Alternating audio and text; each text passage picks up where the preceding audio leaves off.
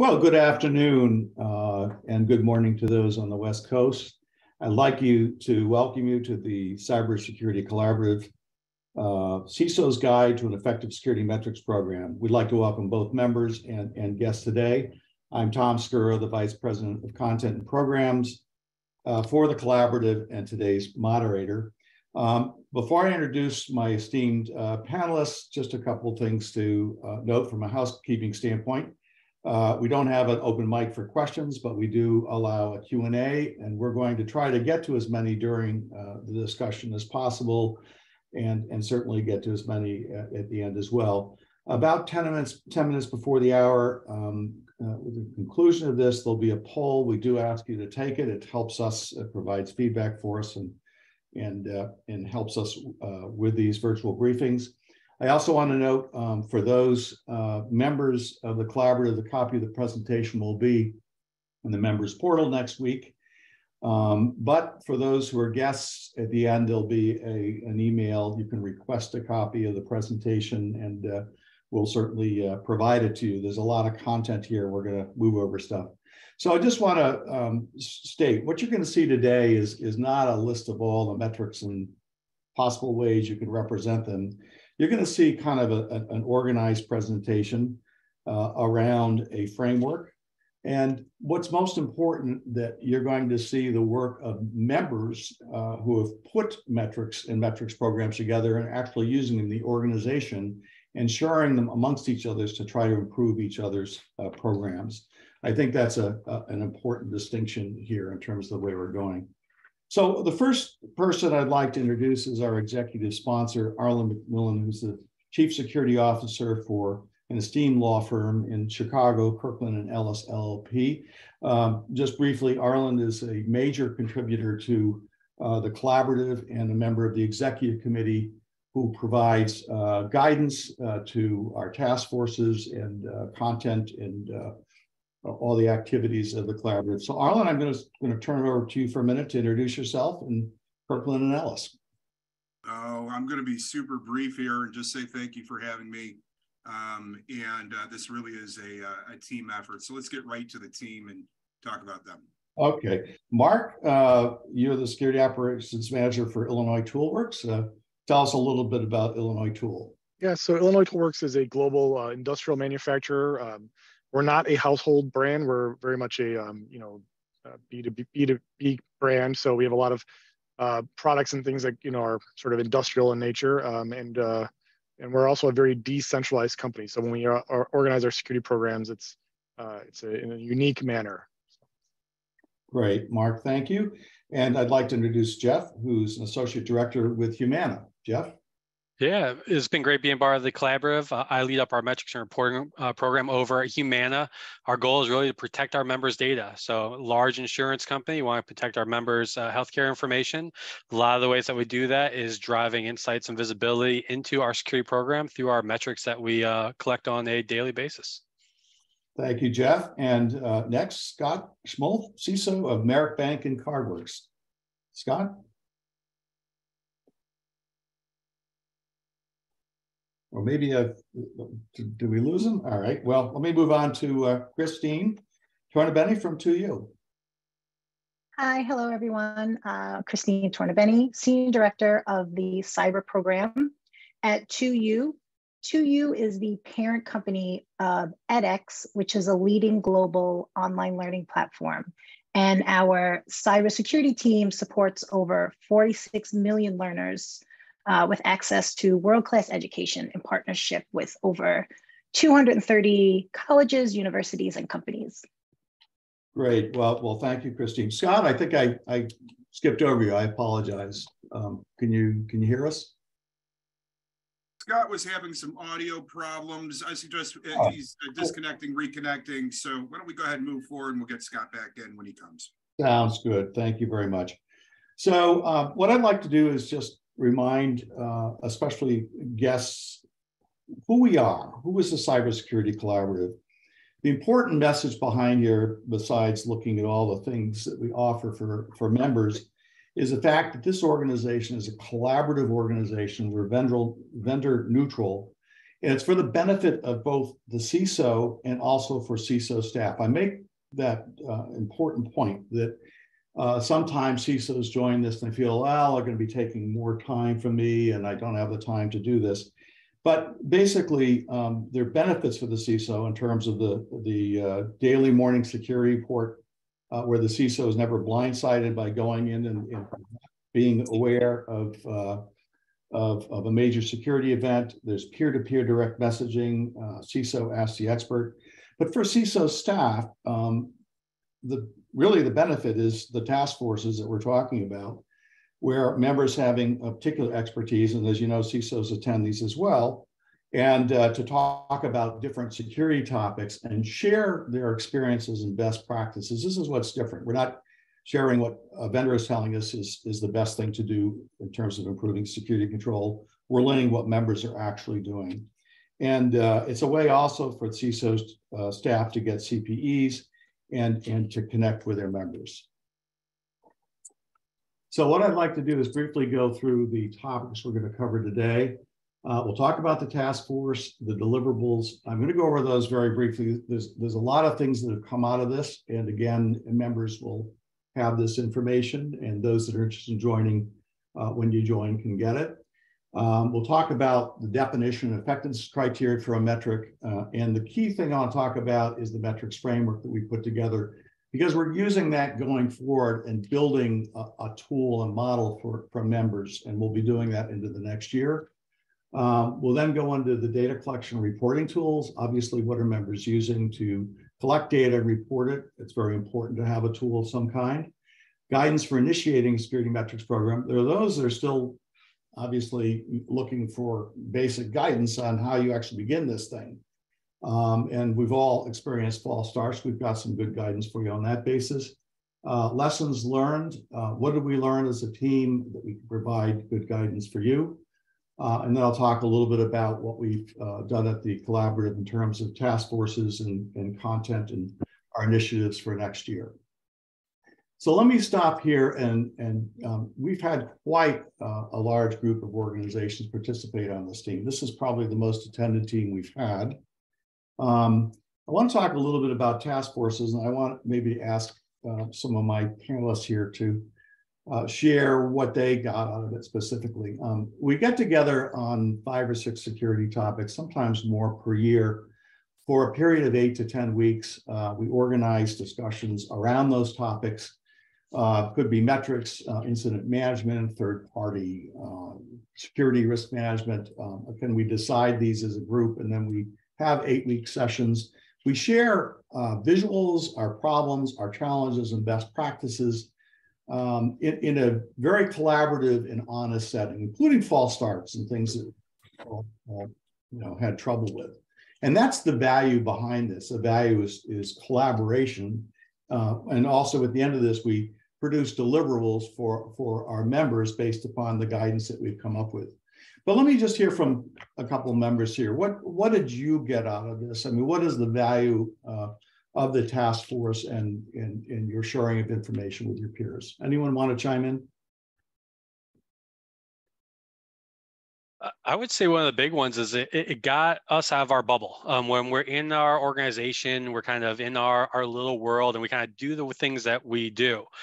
Getting into this collaborative and this task force, it kind of got us to see kind of things that maybe have matured or evolved or enhanced outside of our organization, to see some of those best practices that we could potentially integrate into what we're doing. Because metrics is something where there's not a lot of hard written rules, and it's always evolving, always changing. So you want to make sure that you're kind of making sure you're keeping up with some of the evolution in the space. Oh, great, Jeff. Thank you very much. Anyone else? I would just add that. Go ahead, Scott. Okay, I'll go. I 100% agree with Jeff. And just to add to that, many of us work in different industries, but I think it's fair to say, regardless of the industry that you work in, a lot of us experience some of the similar challenges. So it's nice to be able to discuss those with the group and see how are we approaching those. So that was also a big helpful learning as well. Thank you, Christine. I think I'd add to that. It's nice not to have to reinvent the wheel. There's a lot of smart people out there that have done a lot of good things, and our inclination is to build our own version of a wheel, and you don't have to. You can take a lot of best practices from people that have already done this. You know, that's thank you both, Christine and Scott and Jeff. I would agree, not inventing the wheel more. And I mean, we had to do that maybe 15 years ago, but now members, and we'll see this in terms of what Christine and Arlen have provided here. We can see some really good best practices and things that we can immediately adopt. And that's the advantage of collaboration. The other thing too is everyone kind of is concerned about cross-industry information. Hi, Brett. But basically, I'm listening to it. Yeah, I'm listening to it. Yeah. Okay. Hopefully this go on mute a second. Well, he's saying, no, we're just participants. Yeah. So, hey, Spicer, go on mute. Go on mute, please. All right. Connor, force everybody mute, please. Everybody other than Tom. They can take themselves off, but just force it. Okay. Thank you. That's why we have Arlen here to help us out here, keep it straight. So I do want to just say something about people worry about it being industry focused. Well, it's not my industry. I've seen great ideas come from industries that have helped the financial services organizations, manufacturing organizations. You know, I think that having a cross sector of different industries enriches the outcome in terms of what I've seen in these things. So let's move on. Let's talk about the deliverables that have come out of the task force. And Arlen, I want to, you know, you are a great contributor of the urgency to treat cybersecurity as a risk, as a business risk document, very rich, not only in metrics, but in good guidance to help the CISO address the board and providing useful metrics to the board. You want to just comment on this for a few minutes? Yeah, absolutely. So first of all, for the kind words, Tom, this has been something that's been near and dear to my heart and that I've been talking to for, shucks, probably about 15 years now. And where my original interest came from was what I was observing as challenges, not only in the wider industry of cybersecurity and security leadership, but my personal challenges. How do I go about, first of all, measuring a program? What does good look like, and how do you measure that? But then how do you express that in a way which is traceable, transparent, defendable to executive leadership outside of security and technology that doesn't know the significance of a particular security control, and being able to provide really a bridge to them that we can speak about this thing called cybersecurity. And for me, there were a number of lessons, and we'll talk quite a bit about my perspective, but also very importantly, everybody else's perspective in the coming slides. But one of the key things for me that really got driven home over and over and over again is don't talk tech, talk risk. Your CFO, your COO, your business executives, they are very well versed in language of risk. They have no idea what IAM is or patch management or why you may need to deploy a firewall. And if you speak in that kind of terminology, I'll steal a quote from somebody else that I heard a while ago. You're talking dolphin speak. It's this really high-pitched squeaking sound that really puts people off. They're going to tune you out. So don't talk dolphin, don't talk tech, talk risk. Now we're starting almost near the end here, but we're going to drill into all of this. But I really wanted to say, while I'm no longer in a publicly traded company and I no longer technically have a very specific board of directors, you know, I essentially have people that I speak to that work in that regard. But whether you're in a LLP, a partnership, or you're in a publicly traded company, you're going to have this kind of board. You're going to have a leadership group. And when I report out to them, and this is, I developed when working in publicly traded companies, you get about 15 minutes per quarter with the board, typically with the audit committee. And you have to be very tight and concise about your messaging. The bottom right-hand slide, screenshot of this slide, really lays out the 3 sections that I have whenever I report to the board. These are no more than 5 pages, 3 sections. Of course, anything that hits the New York Times, ransomware, if you work in manufacturing and another manufacturing plant got hit with ransomware, or there was a major incident that hit CNN, they're going to want to talk about it. They're not going to want to know all the technical details. They want to know what you are doing to ensure that organization isn't going to be victimized in the same way. And of course, any key strategic initiatives for the organization or hot topics discussed in the past. And then we get into scenarios. And scenarios really are around what is it, like what are key things that you can tell a story about? I always talk about ransomware. Why? Because that's what is top of mind in all boards. But there's also going to be other scenarios. You know, what sort of, think of these as things which could have material risk within your organization, right? Things which could have significant bad things happening. I don't know, maybe you have to do you're acquiring, you've got a growth by acquisition strategy and you're acquiring new organizations. How are you set up in your organization, your security organization, to be able to be agile and respond to new acquisitions? Then finally, again, we'll talk more about this in the next detail is risk posture. Let's actually go to the next slide and let's talk a little bit about that. Sure. I just wanted also to mention 2 other contributions you made in terms of spreadsheets, both KRI and KPI metrics, key risk indicator metrics, key performance indicator metrics, and the fact that it's a very comprehensive set where members can reference this when they're dealing with these 2 things. So Arlen, and we can talk a little bit more about using the KRIs actually in a board presentation. We'll get into that a little bit later, which is something that they would understand. But go ahead, Arlen. Just sure. So actually, let me kind of pivot on that a little bit. You know, there's a lot of material at your hands.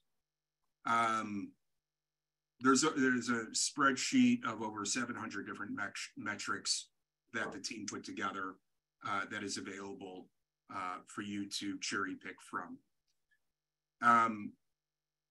Putting those sorts of tactical metrics in front of the board, don't do it, right? Defining who your audience is first is the first question you're going to ask yourself. Who am I reporting to? What are they interested in?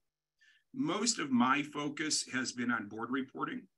But again, in my over 25 plus years of experience, I've developed some collateral over time. And that collateral includes a variety of metrics that can be used at any level within your organization. And then the team added on to those and added their perspective as well. So I guess the side point here is, depending upon what you're looking for, are you looking to get more data or information or perspective about board reporting? Or are you looking on how to, what are some of the things I should be looking at when doing a patch management or vulnerability management or security ops, service, health, evaluating perspective? It's there. Now, we're not going to get into all of how you build this up because there's a lot of perspectives and drilling into each one of these. Really, each one of us can do a 90-minute conversation around our approach. So I'm going to go very high level and then make sure we get other people in to talk through this. Actually, go back one slide if you would, please. Sure. I think for me, using the NIST CSF, the cybersecurity framework, is a wonderful tool. It's a little outdated. It hasn't been updated in a couple of years. There's a new update coming out pretty soon, but it still represents what I think is the best opportunity to express these types of high-level views of your security posture. Now, people are going to talk about CMMI. They're going to talk about maturity scales 1 through 5, and that's a perfectly fine. A lot of Big Four organizations do it. I tend to prefer to look at risk and risk posture. I'm always looking at it from a perspective of how do I measure my current risk posture against my target risk posture. Mm-hmm. Where there's a difference, that represents a gap, which gets addressed through projects. You've got some screenshots here, and there's a bunch of tooling that'll be available to the membership of how to do that. That's what some of these screenshots are representing. Let's go to the next slide, please. Sure. I just wanted to comment. What is really useful is the fact that a couple things that come out of this. Audience, know your audience. That you're going to hear that over and over again. But adopt a framework. A framework's adopted here. That's the second thing. And the third thing is set targets. If you set a target and you can measure that, you can show progress and you can get, the board to understand that your goal is to improve your program. That's just a few observations, Arlen, out of what you put together. This is the detailed 200 some odd KPI metrics. I call them operational metrics, but you've categorized them by control in this case. And again, it's a great reference for any member that wants to go in and determine what they want to measure, and there's guidance on how to do this. But anyway. Absolutely. No, that's a great plug. And think about it. This is a bottoms up, right? So you're building it from a technical or tactical. This is your bottoms up tool set. And then there's also a top down perspective, which is more appropriate for board reporting. Yeah. Okay. Perfect. Thank you, Tom. Thank you very much. Well, I'd like to show another example from another company here, and that's Christine from 2U, about different representations, visualizations of metric information that have been very useful to guide incident management and software assurance. So Christine, I won't take your thunder away. You know more about this than I do, but it's an example of you presenting this initially to our team and getting the discussion going. So, yeah, thanks, Tom. And so just to be clear, the things there, Arlen has supplied a great wealth of information that folks will have access to. And as part of the materials that this group has put together, there's also a small slide deck with a few visualizations, and here's 2 examples here, that can be used to inform and influence. So these are not, we think there's, a malicious actor in our network, we need to take action immediately. This is more kind of like similar to what Arlen was saying. You're meeting with leadership in your organization, or you're meeting with executive stakeholders. And what are the, 2 to 5 things that you want to present to either inform or influence a decision? So for example, the incident and event time tracking, right? Maybe your team needs an additional headcount, and you want to use this as an example to show how many things the team is responding to. So these are not technical detail, although depending on your audience, that might end up getting discussed. But again, they're really taking some information that you have and making a easy to read visualization for someone that wouldn't be an expert in the area. And these are included in the materials that we have. Back to you, Tom. Again, I'll reiterate one more. Know your audience. What are you asking or trying to tell your audience? It's almost like knowing what you want to get out of the meeting by the end of the meeting, right? and managing and directing that. I think that's a good one. And these are two examples that have worked, and we have more that you provided as well. The last thing, I know we're talking about deliverables, we do want to talk about our concept, which I think is very, very important, because the framework kind of guides how we're going to go forward. And hopefully it'll be very useful for those attending the call today. We are putting out next week for members the Security Metrics Best Practices Guidance document, which is based upon the materials that members are here are listening to today. We are also putting out an Excel Security Metrics Compendium, which I will talk about.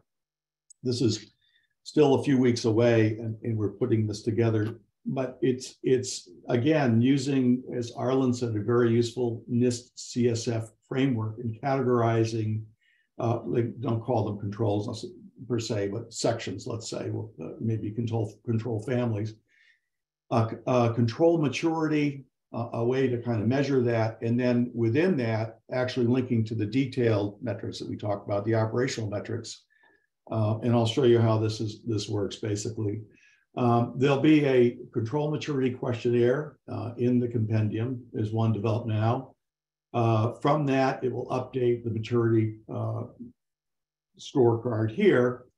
And then you can click on any of these operational metrics, and you can then get to a particular operational measurement, phishing training completion rate, for example. Now the operational metrics, and I've used those effectively at the Federal Reserve, building their ISO programs and so forth, are great ways to get organizations to set a goal and improve their performance around that goal. And we'll talk about this particular example. But this is a dashboard that we're building, and we'll talk about the levels. It actually deals with 2 of the 3 levels. We'll be working on the 3rd one, but this will be available to members early next year. So anyway, let's talk a little bit. Let's go back a little bit.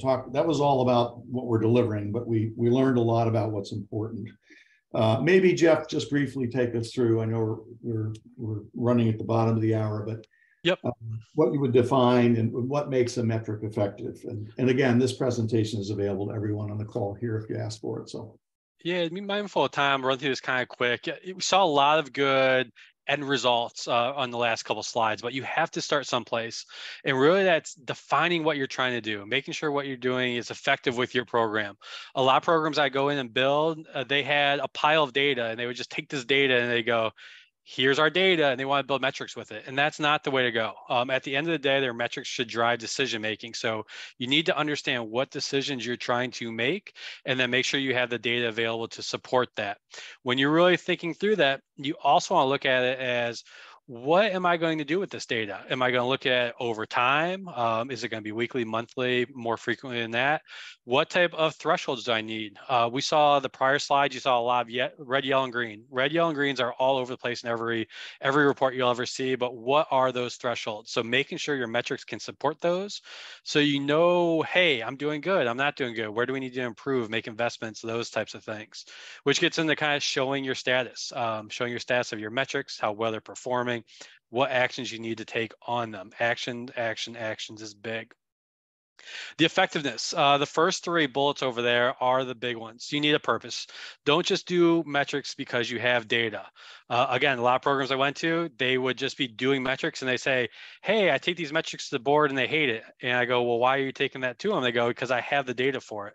Not the way to go. Ask the questions of your board, your leadership, what they want to know, so you can make sure that you're giving them metrics with a purpose. It's got to be actionable. You got to drive decisions, whether it's investments, decisions, immediate responses, those types of things. Have to drive action with your metrics. These are all the underlying thoughts that you need to go into it. Again, don't start with your data and just see what you can make. Really take the approach of, what am I trying to do? What am I trying to accomplish? What type of decisions I'm trying to make? And then go through and see what type of data you need and stuff like that. And the last point I'll focus on here, I know it's been hit on a number of times, audience. Know your audience. Security is abundant in operational data, but you need to take that operational data, those operational messages, and turn them up, like Arlen was saying, into a risk metric, so people understand them. You start speaking the same language. Jeff, well said. I think, taking these bullet points and that, Agreed. I've seen people just put a catalog of stuff together and we're going to measure it all, and nothing happens. Know your audience, start with a few things and make that process work. We'll talk about that again, but I think purpose, is it actionable, and the audience are key takeaways from this slide. Tom, real quick, either I think this is for anybody appropriate on this slide or even on the next slide if we want to kick it off. We had a question from the audience that says, how do you start really driving that vocabulary of risk? How do you get that into the speaking at your organization as opposed to technical or tactical? Anybody want to take that? Well, that's a good question. 2 points for that. More than that. Yeah, anyone want to do that, or that's a good question. So are they saying getting the security folks to think about it, everyone to think from the board perspective of risk? Wasn't specific, but I'll say all of the above. Okay, all right. Well, so let me start it out. Perfect. Scott, jump in. I was a small business owner in part of my career, and I think in some ways that helped me think about things like this. You have dollars and you got to spend them somewhere, and you can spend them making money, you can spend them making customers happy, or you can spend them on stuff you're not sure if it's going to pay you back. And I think sometimes we're on that not sure if it's going to pay you back end of those three questions, and you have to flip it and make it more relevant to that. You pay your car insurance because you don't want to be without a truck or a car if it gets in an accident. You invest in security because you don't want to be involved in an incident, and you have to be able to speak the language that allows you to close risks. But I think the other flip side of that is you have to understand what the risk appetite is. They may be okay with driving without insurance, to a degree, in essence, and not that you want to. That you'd support that with security or anything, but the idea of there is a level at which you don't want to invest more money because it won't give you the payback, but there's a level that's necessary, and that's going to be a little bit different for every organization, depending on the organization's goals and the leader's threat risk appetite, right? Yeah, that's great, Jeff. I want to hit on something you said, Arlen, a minute ago. I feel in my role as the metric lead is I need to take the cybersecurity risks, those operational risks, and translate those into our business risks. So yes, we might have a breach, something like that might happen. What does that mean on the business side? Is it a loss of customers? Is it reputational risk? Those types of things. So we need to really be able to shape that cybersecurity risk and the metrics that are supporting that, and turn it into and tell the story around those business risks and the outcomes of those events type happening. So that's where I see my role as a metrics lead, is not necessarily just a cybersecurity person, but somebody that is that translator. I'm translating what those operational folks are saying with our senior leadership. Well, those are great, Scott. A great way to start it off, and from the perspective of your role in business and to turn it around that way. So it sounds to me like it's a constant discussion, and again, if you're in a regulated industry, you probably, the discussion is already decided to a certain degree. If you're not, then it becomes a little bit more challenging.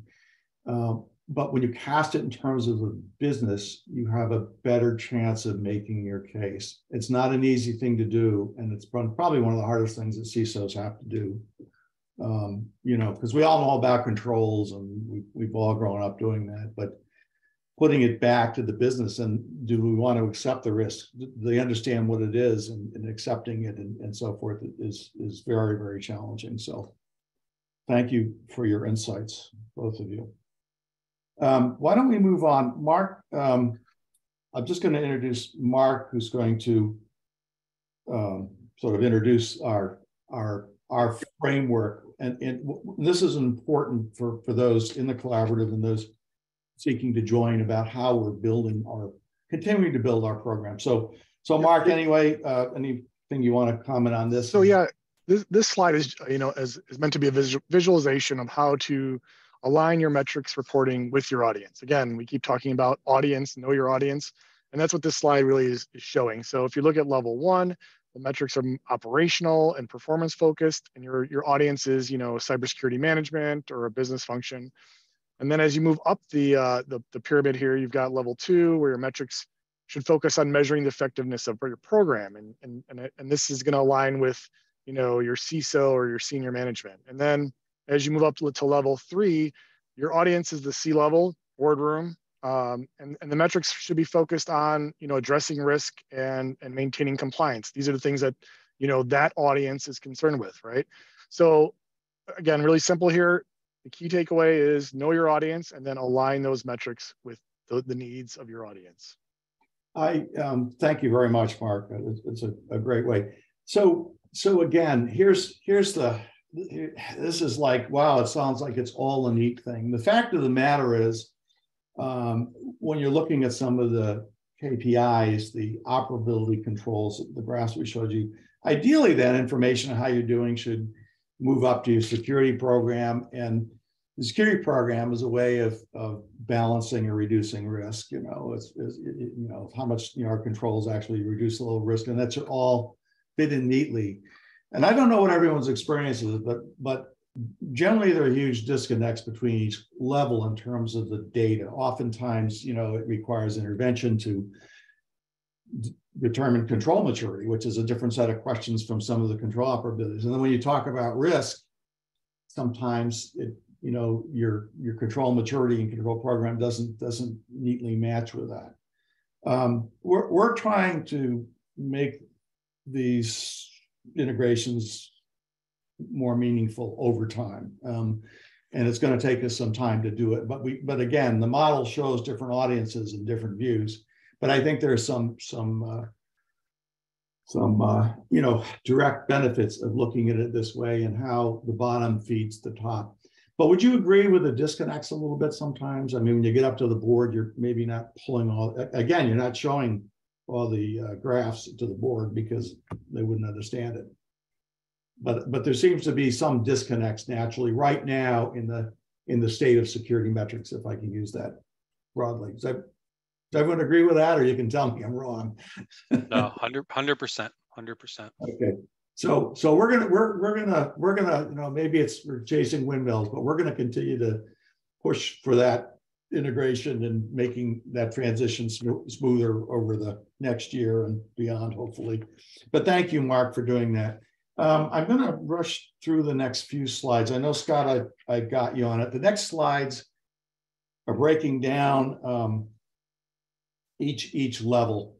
So we'll start with the bottom, and who's the audience, what are the criteria, and what's a representation example. So we have the framework. Now we have examples of metrics that fit in that framework. And the operational metrics we have a ton of, as I mentioned here. But Scott, I'd say the audience is the operations, IT, business units. It's not at the senior management.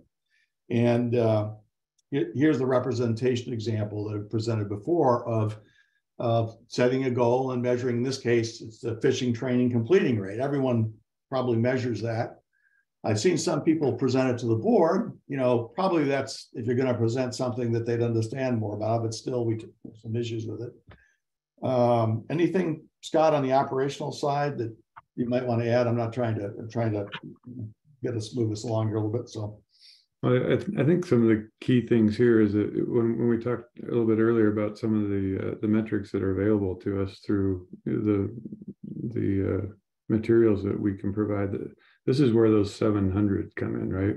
Right, exactly. and it's not 700 to everyone, even of these audiences. We talk about the employees or a particular department or team is going to have different ones than even like IT management or whatever. You have to pick the right ones, the ones that matter, the ones that focus them on action, ones that I like to think of these in terms of a behavior that's desired or a goal that's necessary. Well said. You really got to tack that to those. And if you do that well, then those goals can be meaningful. They can focus people on things that you want done and that need to be done, versus just work or things that you're already doing fine. And if you only put up the 5 metrics that you're doing great on, you're not going to drive improvement on the things that need to be focused on. Scott, that's well said, and thank you for bringing that out from this rather dense slide. I also say another example here that is if you're having trouble, applying, everyone wants to apply critical patches within 30 days. It's even, well, that's kind of, these days you want to do them probably sooner than that. But let's say you have an SLA at 30 days to do that, and you're not doing that, and it's not a security organization, maybe an IT organization, a desktop organization, a server organization. Having, again, a focused metric for that organization with a goal to meet that SLA over a period of time, like rather than knee-jerk reaction, they didn't meet it 1 month and whack-a-mole, and then they meet it the next month and they don't get set a time so they can get their processes in place and focus on it. This is where this level 1 metric becomes very useful. And again, you're not going to take that metric we've said and necessarily throw it to the board and say, because they may not understand what it's all about, and they probably don't want to know that you're having, those problems with it, that, in that manner. So thank you, Scott. And the next, we'll just continue on, moving up to level 2, what we saw in the model where it's the CISO, auditors, senior management. You're really kind of looking at your overall security program. And Scott, maturity, CMM is always measured that way, but I think it is difficult to measure. We're doing that in the collaborative, and we're doing it in a rather different way. We're looking at effectiveness and coverage and things like that, but it is very difficult to do. And this is where the disconnect is, because the operational metrics don't necessarily feed into this. But again, I've seen the CISO presenting it to senior management as more of an overall security program aligned to some standard. Any other thoughts on this one, Scott? I think we have beat and we will continue to beat the drum of the audience, right? Yeah. This is a certain audience and it's a certain level of detail. I've even seen a lot of these things where we do the CSF or the pick your framework, and not only is it at the high level, but then it shows all the subcategories. And what are you supposed to do with all of those red dots? It's like you got to kind of back to some of the comments we had before. You want it to be actionable, and there's something you're trying to drive by reporting these. And if there's too many things there, then what's the message? What are somebody supposed to look at? What are you supposed to do because of it? And you need to think about that. Well, you the nail on the head. So when you're presenting something like this, tell a story. As you said, a lot of red, yellow, and green dots aren't going to mean something. But if you can then maybe explain that we're weak in asset management, and again, look at your audience. You may not be presenting it to a board, but you may be presenting it to auditors or some of the senior management. You can then break out where we are weak in asset management, and then show your operational graphs to say we're only covering 10% of our assets and inventory, something like that. But I think you're right. It's what's your audience, what's your purpose, and then what actions do you want to drive on it? And I think that's pervasive in all these representations. This, I'm just going to move on as another example. I mean, there are different ways you can measure control effectiveness and coverage, and we're doing that, but to try to determine where you want to improve your controls. I'm going to move on to the level 3 area and have Arlen talk about this, which is at the CEO boardroom audit committee of the board level. And maybe Arlen, you can talk about Sure. the criteria and tell everyone about your 6 rules. There are 2 on there that we'll kind of wake the audience up a little bit. So, yeah, that's the curveball, 5 and 6. but they're tightly related. These things are all related, and listen, we're not going to be able to drill into all of these. And I gave you a preview already to this in the next slide earlier in the deck.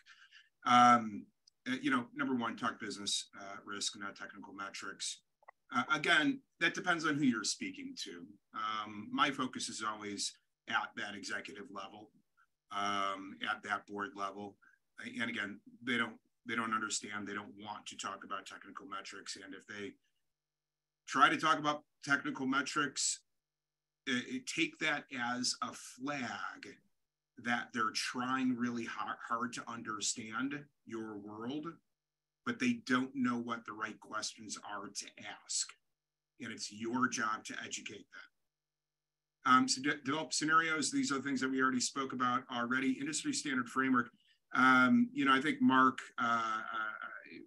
perhaps it's Jeff, I forget, really leaned in on this, and I think very wonderfully. Listen, y'all are really smart, and the group is almost always smarter, right? So industry standard frameworks, choose your flavor. I love NIST 853, NIST CSF. I think these are wonderful control frameworks. They've been vetted, they've been tested. It's just the same thing. Don't create your own algorithm. Don't create your own framework. Use good practice frameworks. The other third parties validate risk. I think that's pretty self-explanatory. You know, it's a blind spot thing. You're going to have blind spots. So bring in other people to help you out there and make sure you don't have any major blind spots. Underfunding is your fault. Boy, this is that. And number 6, never report to a CIO. Not exactly a metrics conversation, but let me just do that to see how well I blow up the chat. What I mean by underfunding is your fault. That's where I'm going to pause. Your job, you're a leader, you're running, if you're a CISO, right? We're going to have people that are not CISOs on this call. It's not your fault. It's a CISO's fault. It's your boss's fault. He or her is not having the right conversations. They're likely having conversation around, you know, I need to do this project or that project, or they're talking technical, having a technical conversation, as opposed to having a risk-based conversation. Let's go to the next slide, please. Yeah, let's. We're kind of at. We're running super late here. I'm gonna move through this, but this is 6 seconds here. All right. Yes. So this is a risk-based conversation. Yeah, individual on the chat asked, "How do I justify funding for a SOC?" Well, you have it within this, right? So if you're measuring yourself against CSF 138 categories, subcategories, pardon me, underneath these 5 functions, if you are doing poorly in detect function, because you don't have a proper SOC, that's going to show up here. So that's how you back into these more technical or tactical conversations through this higher level risk lens. Back to you, Tom. Thank you. And lastly, just as another example, and this was actually used in an ISO audit doing a risk assessment. Again, I know how it is. By the way, the poll question's up. Please answer it while we continue on. I'm going to run through this so we can get to a little bit of the panel discussion and the end parts. This is just a real example. You can measure risk points, and if you're using a fair amount of dollars, and show how you're improving over time as another means of describing risk. I'm going to pass on a discussion of this, Jeff. We'll just say, members, we do talk about tools that we use. One of the benefit of being together is just to see which tools work and how they work. And if members are having difficulty implementing them, they get advice from other members. I think the key point behind this, it usually all starts with Excel and PowerPoint. And probably should, because you really need to establish a base of a few metrics and build from there. And then this, you'll all get a copy of this. This is detailed guidance on how you would initiate a program. And again, we say a couple things on this. Is, you know, what's your audience? What is the purpose? Start with a few metrics. And then build from there, and so that you're using them, taking action on them, people understand them, and they accept your program. Then you can continue to add. Do not try to design an entire program from start. with every possible metric you use, you'll never get done with that. But anyway, this slide's available. Let me just for folks. All right, see if I can move along here. Let's talk about a few minutes, lessons learned. Know your audience. Okay, trying to drive them into action. Any more we want to say on this? I think we've talked about this from the start to finish because it is so important. In other words, you've got to put yourselves in the shoes of the person you're presenting to. Any other comments on this from the team? Or I guess we've said it all there. What are typical obstacles associated with initiating and initiating a program? Did any of you run into anything typically that? Data quality, data quality. It's hard to build a program. It's hard to automate a program if you don't have good data and consistent data. So I would say that's one of the biggest things is data quality on my side. Education and context. You're going to have to educate your leaders. What does this mean? Why are you representing it this way? And there's a couple of questions on the chat, right? How do we do that? How do you do that education? And it really does begin with you coming up with a methodology and you being the expert and then educating them. Now, listen, I've got a couple of tools which I lean on heavily. If anybody's interested, just send me a note. I'll share what those are. Great, Arlen, thank you. How has your program been successful? How does it need to be improved? We talked about some of the things that are addressed, answered in the previous question, I guess, but any thoughts on sort of the challenges you have going forward and things you're working on?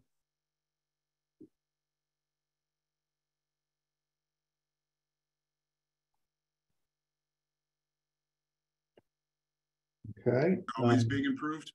Are you we'll think about that one. Yeah. Have you found them useful to engaging organizations outside of your security organization? I mean, has it been effective? I guess the question is that, have you found it effective to get either HR, or the identity access group to, respond to employees who left, to terminate them, their access in a timely manner, things like that? Has it actually been useful to driving change in those organizations? It drives visibility and you can have discussions around it.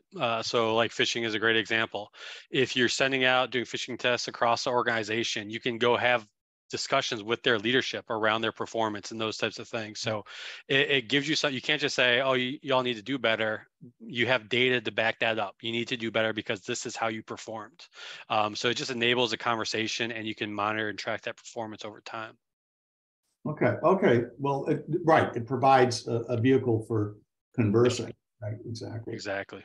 Well, that's important. Otherwise, how do you drive that? You're just sort of showing frustration that something's not being done without actually showing that it isn't being done and the importance of trying to get it done. Okay, good. All right, any other comments on this before we move on? So we're going to go to the Q&As. I just want to say we've had a number of task forces that are completed. Privacy and data regionalizations, security metrics, and benchmarking is starting next year. We have a security monitoring questionnaire. If you're interested in filling that out and getting a free copy, please send a note to the email I'll provide. And we've got a lot of content that members have put into our member portal. As a member, you go in and you can access all this content. These are some of the task forces that we're reviewing with the executive committee where interest has been expressed. Obviously, this team. Moving on, what we'll do on this team is build the model. We'll probably bring in a tool to make the visualizations a little easier and access for members. We have a good team that can actually survey organizations, and we'll put some benchmarks in there as well. Operational technology security, risk methodologies, Arlen, you brought that out, is really key in organizations. There's the FAIR model and others. how do you use them? How do you make them work? They can be, we talk about the language of risk, that can be a good way to foster those discussions. M&A security policies. We haven't done that. It's a basic team, INAM and so forth. So these are the teams that we're presenting. Any other questions here that we have we have a few minutes on? Let's see. Arlen, yeah, they want your contact information. I'll put it on. Yeah, there's the conversation in the chat is going on hot and furious. I'm not looking at that. I'll let you do it. Yeah. Yeah, a couple of people said it was a great presentation. Thank you to those. A couple of people said it was terrible. I deleted those comments. Oh, I'm sorry. Okay. Okay. No, nobody said that. Thank you, Jeremy. You know, there's a number of different conversations going on here, and I know we've got just a couple minutes left, but you know, one of them was about how to change your reporting structure. And if